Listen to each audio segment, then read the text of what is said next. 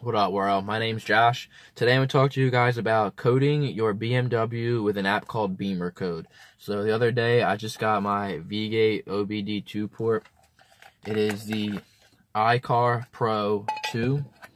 So I'll leave a link in the description if this is something you're interested in. This just plugs into the OBD port down here. You'll know it's connected when it starts flashing lights. So I'll show you guys the interface.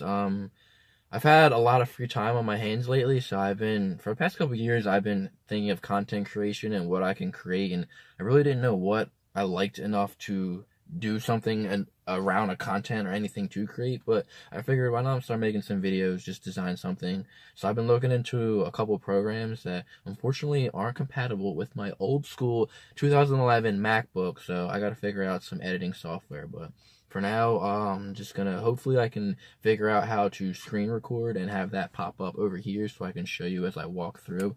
So yeah, let's get started. So I've already done a couple things. So like I said, I just got this. So one, I'm not an expert, but I did graduate from college with a degree in computer information systems. So I'm familiar with the procedure of coding. Disclaimer, do this at your own risk. It's not something that you should do if you're uncomfortable making changes with your car. So let's get into it.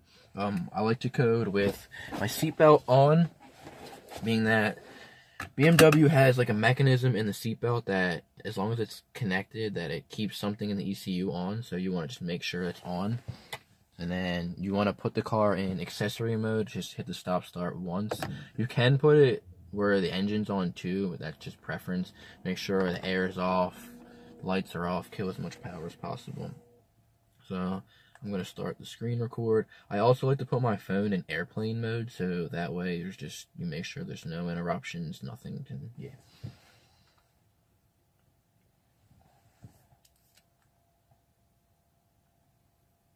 Alright, so this is the interface, this is the app, Bimmercode. Go in, connect, you find your vehicle. We're in an F22 2 Series. Hit connect, it's going to take a little bit. So, yeah, like I was saying, just be careful. This is something that, I mean, it's relatively straightforward. It's pretty easy. If you don't know what you're doing and you're unsure of making these types of changes to your car, just don't do it. I had an issue that I'll bring to the light of day just as a point of reference to raise awareness on just... I had a retrofit, or I have, not had, present tense, have a retrofit rear view camera in my car. So the reason I'm explaining this error is not to just scare anybody, but just to make you aware, just being careful. So when I went into the head unit, you can change the startup display animation. I wanted to change it from connected drive to the Mperformance. Mperformance is really cool, but it was reading an error, being that my harness was connected to the multimedia interface to the rear view camera, since it's a retrofit. So I had an error. So my first day coding, I was a little nervous, honestly, I can't lie. It just wasn't working. My head unit was just, they said error in the app. The Idrive display wasn't responding. It was just a whole big thing. But luckily enough, I knew immediately it was because of the camera, but I didn't know for sure. But if there's any issues, you can email the developer, and he's actually pretty responsive, so that was cool. He confirmed what I thought it was, and yeah, no biggie, everything's smooth sailing. So what I went into, yeah, you can instrument cluster, seat modules, there's a bunch of really cool stuff. The advanced crash safety module, if you want to turn off the dong of like when you're driving, you don't want to put your seatbelt on, it's that annoying dong, there's little things like that. I'm going to go into the front electronic module. This is most likely where you'll spend most of your time, being that it's one of the larger files. It takes a little bit.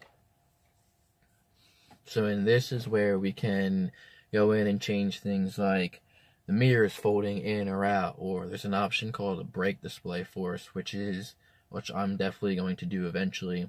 Maybe I'll make a video, maybe not, whatever.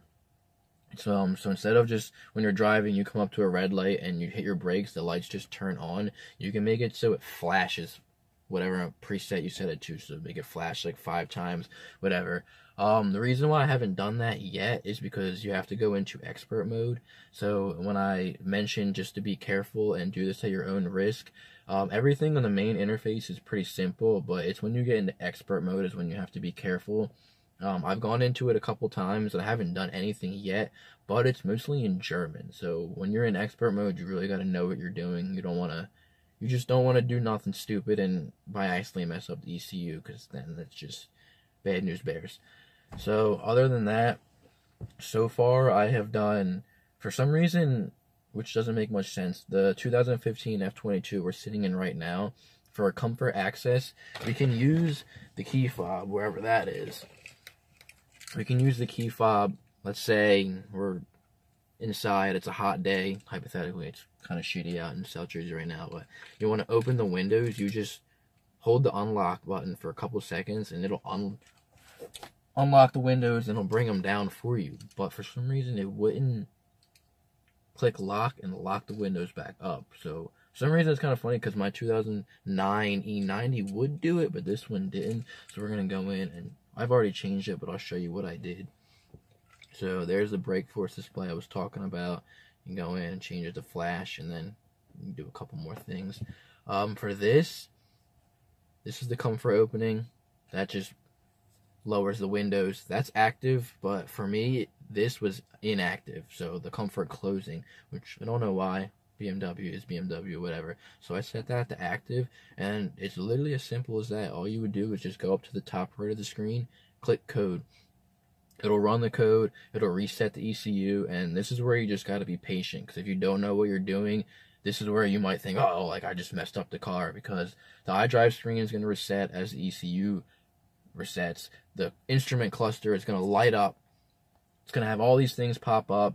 Nothing's wrong. This is just how it does it. It might pop up some sort of error message saying, for me, it was like chassis stabilization, drive moderately, but it's just what the process is going through. The ECU has to take a little bit to recognize the code, so that's fine. Then once it's done, you just hit stop start, turn the car off, turn it on, and then go check to see whatever you did. So also running through, there's a bunch of stuff.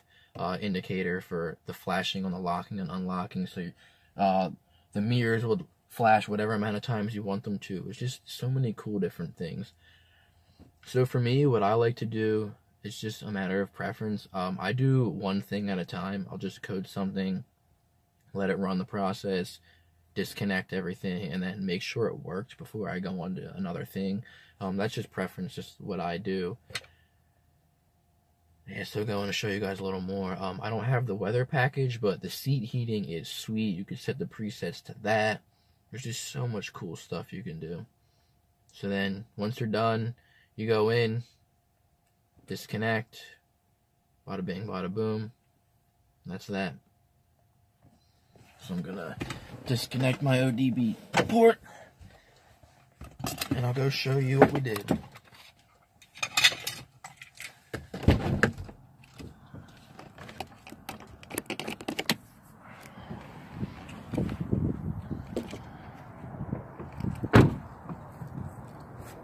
Unlock, hold for a couple seconds. Windows down. Lock the car, hold lock for a couple seconds. Windows up. So yeah, just a cool little thing. I mean, like I said, just proceed with caution with doing this. You're obviously taking a risk, but I mean, if you know what you're doing, it's all relatively straightforward. Any questions, just ask. I can help out as best I can. Also, I mean, like I said, you can email the developer. He's very responsive, so it's pretty straightforward. It's really cool. Thanks for watching. Later.